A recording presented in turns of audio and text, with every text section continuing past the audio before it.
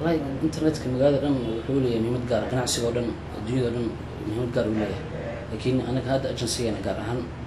وحول متجار ولا إنترنت بقول كي وبقول واي بس أتكلم كتير ده وجرنا تد أو يريدين تجوده بس معهم جود أنت تجوده واي قف أمريكا كجوده أم قف إنجليز كجوده كله تيجي ده أنجلي كلنا سي أونلاين أو وجرنا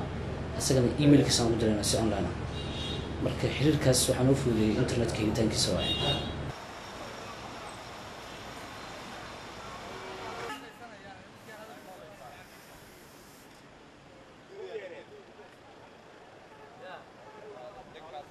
أنت سواء كمار مكان ما هو عادي أنا وزها وان برني وأنا قبصني هذا أساء مشغول كله أساء شكل سنة عالم كنا شكل سنة دولنا شكل سنة everywhere ميل بنا هلنا ما كان واحد سفيدة من اللي هي واحد نصها شيء هرمود الإنترنت كعادي أو الاستعمال شيء.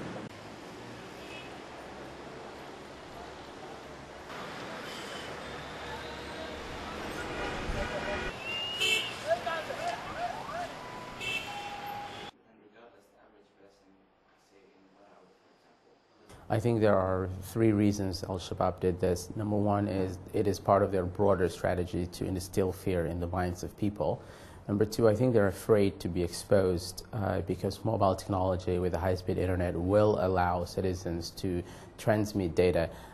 into the rest of the world through social media or through the internet and whatnot. And the third, and perhaps probably the most important one, is that they're afraid that this technology will be used to track